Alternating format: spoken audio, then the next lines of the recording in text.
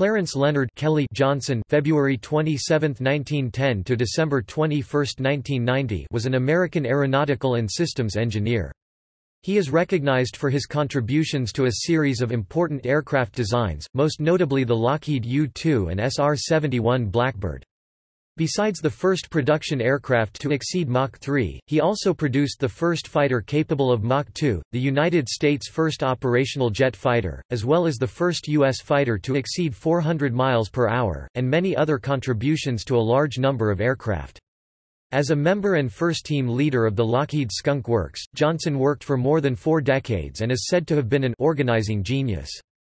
He played a leading role in the design of over 40 aircraft, including several honored with the prestigious Collier Trophy, acquiring a reputation as one of the most talented and prolific aircraft design engineers in the history of aviation. In 2003, as part of its commemoration of the 100th anniversary of the Wright brothers' flight, Aviation Week and Space Technology ranked Johnson 8th on its list of the top 100 most important, most interesting, and most influential people in the first century of aerospace. Hall Hibbard, Johnson's Lockheed boss, referring to Johnson's Swedish ancestry, once remarked to Ben Rich, "That damned Swede can actually see air." Life Kelly Johnson was born in the remote mining town of Ishpeming, Michigan. His parents were Swedish, from the city of Malmö, county of Scania. His father ran a construction company. Johnson was 13 years old when he won a prize for his first aircraft design. He worked his way through Flint Central High School and graduated in 1928, then went to Flint Junior College, now known as Mott Community College, and finally to the University of Michigan in Ann Arbor, where he received a bachelor's and master's degree in aeronautical engineering. While attending grade school in Michigan, he was ridiculed for his name, Clarence. Some boys started calling him Clara. One morning while waiting in line to get into a classroom, one boy started with the normal routine of calling him Clara. Johnson tripped him so hard the boy broke a leg. The boys then decided that he was not a Clara after all, and started calling him Kelly. The nickname came from the popular song at the time, Kelly with the Green Necktie. Henceforth he was always known as Kelly Johnson. In 1937, Johnson married Althea Louise Young, who worked in Lockheed's accounting department. She died in December 1969. In May 1971, he married his secretary Maryellen Alberta Meade of New York. She died after a long illness on October 13, 1980, aged 46. He married Meade's friend Nancy Powers Horrigan in November 1980. His autobiography, titled Kelly, More Than My Share of It All, was published in 1985. Johnson died at the age of 80 at St. Joseph Medical Center in Burbank after a physical deterioration and the advancement of senility, caused by the hardening of his arteries connecting to his brain. His good friend Ben Rich visited him in the hospital for a while and watched his condition worsen. Ben wrote, "His eyes seemed unfocused and lifeless, and increasingly began to slip in and out of coherence. I could barely stand to visit him, and many times he seemed not even to recognize me." He is buried at Forest Lawn Cemetery, Los Angeles, California. Lockheed career. At the University of Michigan, Johnson conducted wind tunnel tests of Lockheed's proposed Model 10 airliner. He found the aircraft did not have adequate directional stability, but his professor felt it did and told Lockheed so. Upon completing his master's degree in 1933, Johnson joined Lockheed as a tool designer on a salary of $83 a month. Shortly after starting, Johnson convinced Hall Hibbard, the chief engineer, the Model 10 was unstable. Hibbard sent Johnson back to Michigan to conduct more tests. Johnson eventually made multiple changes to the wind tunnel model, including adding an H-tail, to address the problem. Lockheed accepted Johnson's suggestions and the Model 10 went on to be a success. This brought Johnson to the attention of company management, and he was promoted to aeronautical engineer, after assignments as flight test engineer, stress analyst, aerodynamicist, and weight engineer. He became chief research engineer in 1938. In 1952, he was appointed chief engineer of Lockheed's Burbank, California plant, which later became the Lockheed California Company. In 1956 he became vice president of research and development there. Johnson became vice president of Advanced Development Projects (ADP) in 1958. The first ADP offices were nearly uninhabitable. The stench from a nearby plastic factory was so vile that Irv Culver, one of the engineers, began answering the intra-Lockheed house phone, "Skonk Works," in Al Capp's comic strip Lil Abner, Big Barnsmole's Skonk Works, spelled with an O was where Kickapoo Joy Juice was brewed. When the name leaked out, Lockheed ordered it changed to Skunk Works to avoid potential legal trouble over use of a copyrighted term. The term rapidly circulated throughout the aerospace community, and became a common nickname for research and development offices. However, reference to the Skunk Works means the Lockheed ADP department. Here, the F-104 Starfighter and the secret reconnaissance planes U-2 and SR-71 Blackbird were developed. Johnson led or contributed to the development of a number of aircraft. A few examples illustrate the influence of his work. In the late 1930s, Johnson helped lead the team that developed the P-38 Lightning. Eventually, almost 10,000 of these fighters were built. They played a significant role in World War II. In 1943, responding to United States Army Air Force's concerns about Nazi Germany's development of high-performance jet fighters, Johnson proposed to develop a jet airplane in 6 months. The result, the P-80 Shooting Star, was completed on time and became America's first operational jet fighter. The need to find space to develop the P-80 also led to the creation of the facility that would later be called the Skunk Works. Johnson also led the development of the SR-71 Blackbird family of aircraft. Through a number of significant innovations, Johnson's team was able to create an aircraft that flew so high and fast that it could neither be intercepted nor shot down. No other jet airplane has matched the Blackbird's performance. Johnson also helped to design the Lockheed AQM-60 Kingfisher a decade before the famous State Route 71. The Kingfisher was a highly successful single-engine Mach 4.3 capable ramjet aircraft composed mainly of steel, which was used to test American air defenses against nuclear missiles. The information and experience Johnson gained was later used to produce the A-12 spy plane for the Central Intelligence Agency. Johnson then used the combined knowledge of the Kingfisher and A-12 to produce the SR-71 Blackbird. In 1955, at the request of the Central Intelligence Agency, Johnson initiated construction of the airbase at Groom Lake, Nevada, later known as Area 51. This project provided a secret location for flight testing the Lockheed U-2. He served on Lockheed's board of directors from 1964 to 1980, becoming a senior vice president in 1969. He officially retired from Lockheed in 1975 and was succeeded by Ben Rich, but continued as a consultant at the Skunk Works. In June 1983, the Lockheed Rye Canyon Research and Development Center in Santa Clarita was renamed Kelly Johnson Research and Development Center, Lockheed California Company, in honor of Johnson's 50 years of service to the company. A number of factors contributed to Johnson's extraordinary career. He was a very talented designer and engineer. For instance, he could quickly and accurately estimate design characteristics such as mass, characteristics that usually were determined through long calculations. He was also ambitious and an excellent salesman, aggressively promoting ideas while also earning others' trust. In addition, he created teams and a work environment where creativity and productivity could flourish. Aircraft contributions. While at Lockheed, Johnson designed the P-38 Lightning fighter, made Fowler flaps work on the Model 14 Super Electra, and played a major role in converting the type into the Royal Air Force's Lockheed Hudson on short notice in 1938. He worked on the development of the Constellation for Howard Hughes' TWA airline. Johnson contributed to the design of the following Lockheed aircraft: Model 9D Orion, first airliner with retractable landing gear, faster than any known military aircraft of the time. Won 1937 Harmon Trophy. Model 10 Electra, flown by Amelia Earhart on her ill-fated around-the-world expedition in 1937. First aircraft to perform round-trip commercial flight over Atlantic Ocean. Model 12 Electra Jr., upgraded version of Model 10. Used to prove wing de-icing using engine exhaust, as well as testing of twin-engine aircraft aboard aircraft carriers. Used by British intelligence to spy on pre-war Nazi Germany. Won 1937 Bendix Trophy. Model 14 Super Electra upgrade variant of Model 10. In 1938, completed world record flight of 15,441 miles (24,850 kilometers). Model 18 Lodestar, competitor to famous DC-3. Similar operating cost, superior performance, smaller passenger capacity. PV-1 Ventura, militarized version of Model 18. Would often lead B-24 bomber formations, due to being equipped with its own search radar unit. Used in both Pacific and European theater, including bombing raids on Germany, and hunting enemy submarines.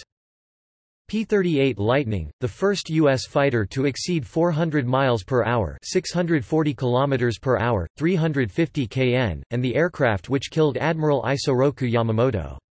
Holds record for longest interception mission of World War II. Constellation family, first family of pressurized airliners. Used in various military roles, including transporting President Eisenhower, and General MacArthur. L-049 Constellation, first version of Constellation, first four-engine aircraft produced by Lockheed. Upon its first flight, the chief test pilot remarked, "This machine works so well that you don't need me anymore." L-149 Constellation, designation given to L-049 aircraft refitted with a larger fuel capacity. C-69 Constellation, military transport version of the Constellation. Only one served during World War II, as a troop and VIP carrier. L-649 Constellation, improved L-049 which included overhead sleeping berth, as well as a removable cargo bay, the Speed Pack. L-749 Constellation, improved L-649. Larger fuel capacity, strengthened landing gear, and eventually weather radar. C-121, R-70, R-7V Constellation, military version of L-749. Used as radar warning AWACS aircraft. President Dwight Eisenhower and General Douglas MacArthur both used the C-121A as their personal VIP transports. Also used as a freighter. P-01 with WV-1 Warning Star, Airborne Early Warning (AEW) variant of the C-121, used to supplement the Distant Early Warning line. EC-121s were also used for intelligence gathering. L-1049 Super Constellation, stretched version of the Constellation, modified into several military variants. P-02 with WV-2, WV-3, EC-121 Warning Star. AEW variant, used along with picket ships to warn of incoming Soviet bomber attacks. YC-121F, R-7V2 Constellation, experimental turboprop military transport. L-1649 Starliner, last model of the Lockheed Constellation line. Powered by four Wright R-3350 turbocompound engines. F-80 Shooting Star, the first successful American jet fighter. First west to East Atlantic crossing by single-engine jet. T-33 and TV-2, trainer versions of F-80. P-2V Neptune, anti-submarine bomber. Temporarily kept aboard aircraft carriers to use as a stopgap, one-use, nuclear bomber. Incapable of landing on aircraft carrier after launch. XF-90, prototype penetration fighter. First USAF jet with an afterburner and the first Lockheed jet to fly supersonic. F-94 Starfire, first operational USAF fighter equipped with an afterburner and the first jet-powered all-weather fighter to enter combat. X-7, testbed for ramjet engines and missile guidance technology. Dropped from B-52 and assisted by rocket on initial flight phase, exceeded Mach 4. F-104 Starfighter, first Mach 2 fighter to enter service. With its GE J-79 engine, it won the 1958 Collier Trophy for its Lockheed and GE technical achievement. F-117A Nighthawk, first operational stealth aircraft. C-130 Hercules, turboprop military transport. Longest continuous production run of any military aircraft in history. Over 40 models serving in at least 60 nations. U-2, high-altitude intelligence gathering aircraft. Blackbird family, A-12, YF-12, State Route 71, M-21, and D-21. First family of operational Mach 3 aircraft. Composed almost entirely of titanium. The CIA M-21 was capable of launching a Mach 3 drone, known as the D-21. The YF-12 interceptor version was capable of launching a Mach 4 version of the AIM-47 Falcon missile, capable of hitting bombers flying at extremely low altitude. Johnson's second Collier Trophy 1963. Jetstar, C-140, first dedicated business jet to enter service. Kelly-Johnson's 14 Rules of Management. Johnson is sometimes cited as the originator of the KISS principle, and his famed, "down to brass tacks" management style was summed up by his motto, "Be quick, be quiet, and be on time." He ran Skunk Works by Kelly's 14 Rules. The Skunk Works manager must be delegated practically complete control of his program in all aspects. He should report to a division president or higher. Strong but small project offices must be provided both by the military and industry. The number of people having any connection with the project must be restricted in an almost vicious manner. Use a small number of good people, 10% to 25% compared to the so-called normal systems. A very simple drawing and drawing release system with great flexibility for making changes must be provided. There must be a minimum number of reports required, but important work must be recorded thoroughly. There must be a monthly cost review covering not only what has been spent and committed but also projected costs to the conclusion of the program. Don't have the books 90 days late, and don't surprise the customer with sudden overruns. The contractor must be delegated and must assume more than normal responsibility to get good vendor bids for subcontract on the project. Commercial bid procedures are very often better than military ones. The inspection system as currently used by the Skunk Works, which has been approved by both the Air Force and Navy, meets the intent of existing military requirements and should be used on new projects. Push more basic inspection responsibility back to subcontractors and vendors. Don't duplicate so much inspection. The contractor must be delegated the authority to test his final product in flight. He can and must test it in the initial stages. If he doesn't, he rapidly loses his competency to design other vehicles. The specifications applying to the hardware must be agreed to well in advance of contracting. The Skunk Works practice of having a specification section stating clearly which important military specification items will not knowingly be complied with and reasons therefore is highly recommended. Funding a program must be timely so that the contractor doesn't have to keep running to the bank to support government projects. There must be mutual trust between the military project organization and the contractor with very close cooperation and liaison on a day-to-day basis. This cuts down misunderstanding and correspondence to an absolute minimum. Access by outsiders to the project and its personnel must be strictly controlled by appropriate security measures. Because only a few people will be used in engineering and most other areas, ways must be provided to reward good performance by pay not based on the number of personnel supervised. Johnson had a 15th rule that he passed on by word of mouth. According to the book, Skunk Works, the 15th rule is, "Starve before doing business with the damned Navy. They don't know what the hell they want and will drive you up a wall before they break either your heart or a more exposed part of your anatomy." Honors and awards. 1932 September Sheehan Fellowship in Aeronautics, at the University of Michigan. 1937 Lawrence Sperry Award, presented by the Institute of Aeronautical Sciences for "important improvements of aeronautical design of high-speed commercial aircraft."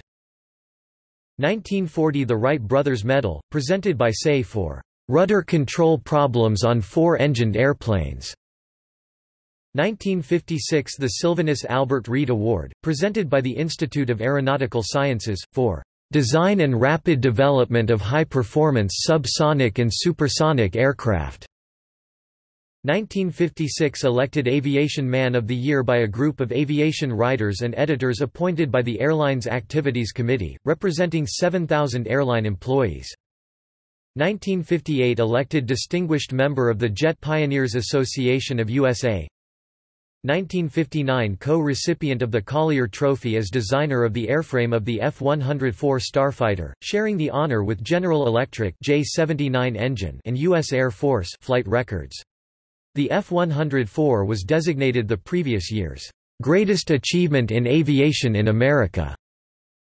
1960 The General Hap Arnold Gold Medal, presented by the Veterans of Foreign Wars for "design of the U-2 high-altitude research plane."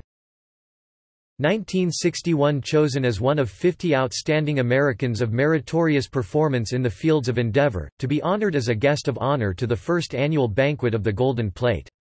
Honor was awarded by vote of the National Panel of Distinguished Americans of the Academy of Achievement of Monterey, California. 1963 The Theodore von Karman Award, presented by the Air Force Association for designing and directing development of the U-2, thus providing the free world with one of its most valuable instruments in the defense of freedom. 1963 elected an honorary member of the Aerospace Medical Association, in appreciation of his sincere and effective interest and activities in behalf of their work. 1964 The Presidential Medal of Freedom, presented by President Lyndon B. Johnson in ceremonies at the White House. The highest civil honor the President can bestow, this recognizes significant contributions to the quality of American life. Johnson was cited for his advancement of aeronautics.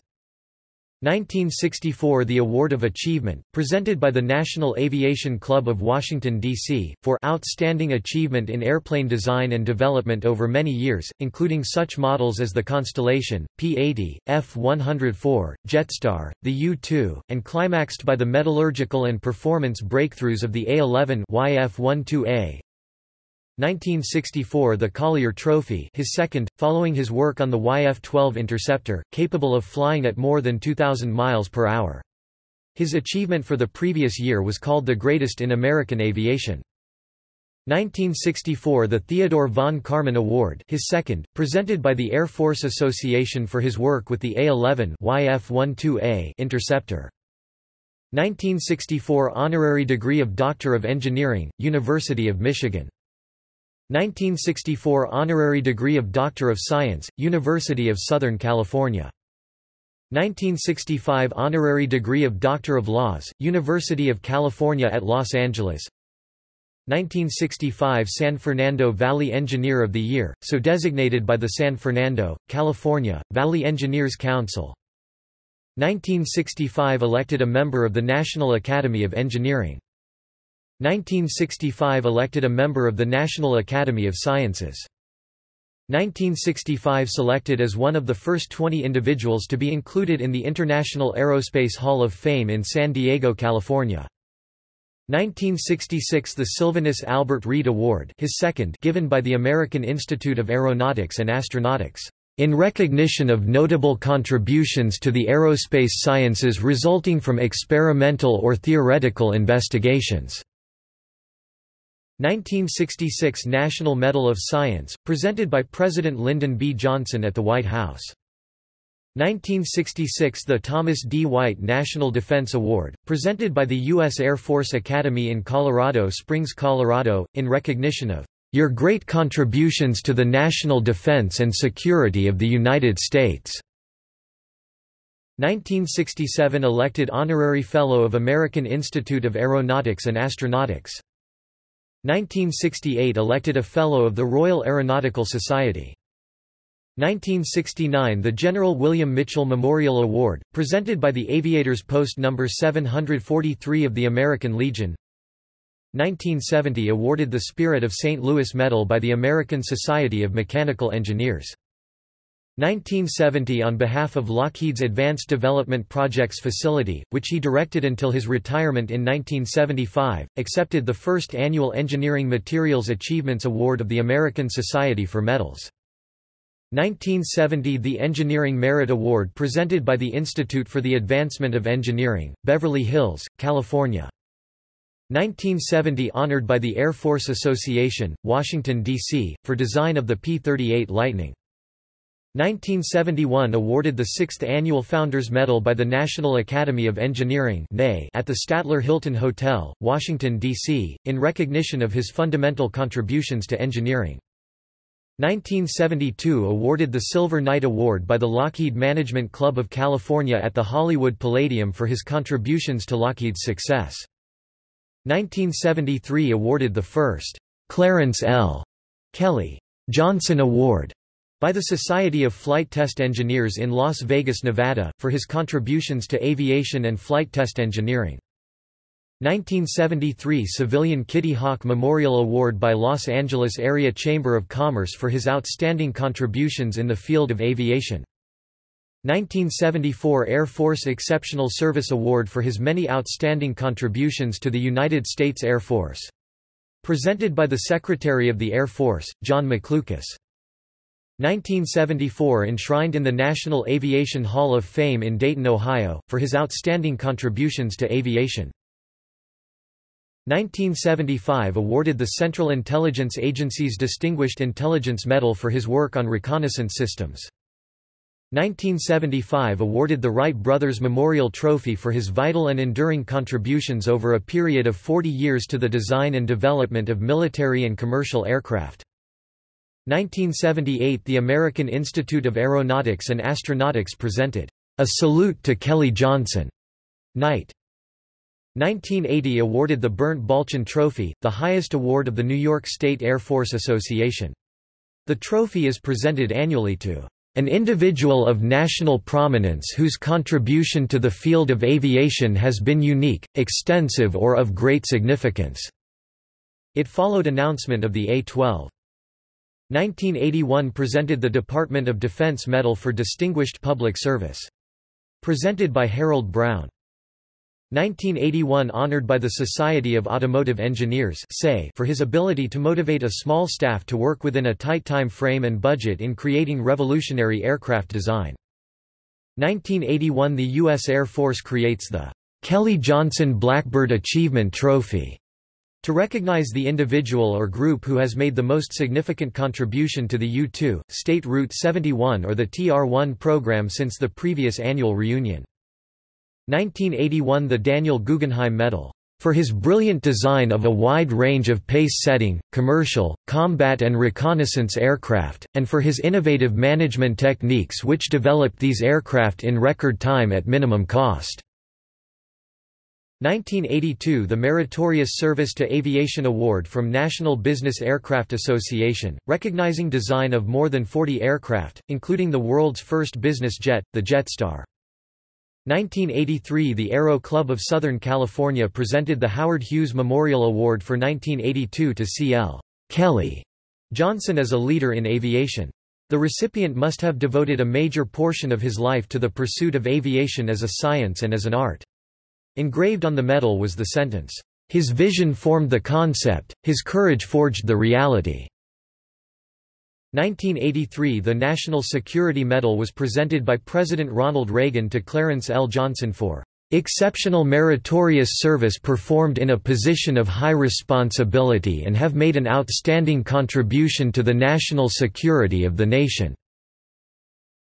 1984 Honorary Royal Designer for Industry (Hondi), in recognition of achievements in aircraft design, conferred by the Royal Society for the Encouragement of the Arts, Manufacturers, and Commerce, London.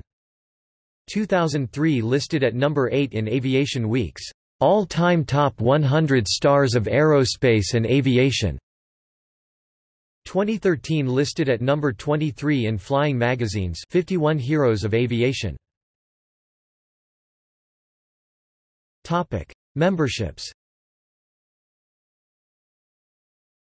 Honorary Fellow of the American Institute of Aeronautics and Astronautics, Fellow of the Royal Aeronautical Society, Member of the Society of Automotive Engineers, Member of Tau Beta Pi, the Engineering Honor Society, Member of Sigma Xi, the Scientific Research Society.